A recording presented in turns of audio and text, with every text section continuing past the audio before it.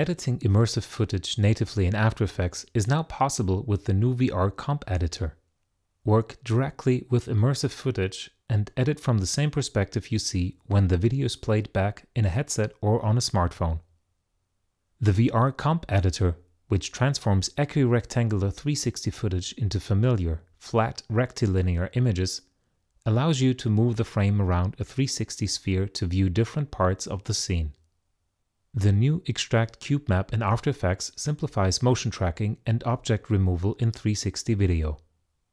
A cube map divides immersive video into 6 square planes that are used as the individual faces of a cube and is one of the best ways to accurately depict the way immersive works in 3D space.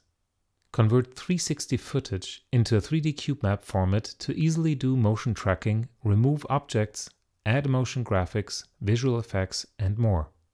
Design immersive motion graphics experiences using the new Create VR environment feature, including camera positions, with or without live-action footage. The VR Converter lets you switch on the fly between different immersive formats so you can ensure your final content will play well on any platform.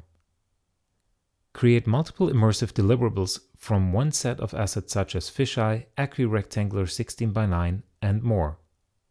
And with Dynamic Link to Premiere Pro, you can move seamlessly between applications, working with the most comprehensive immersive toolset on the market today. All of this and more is included in the new version of After Effects CC.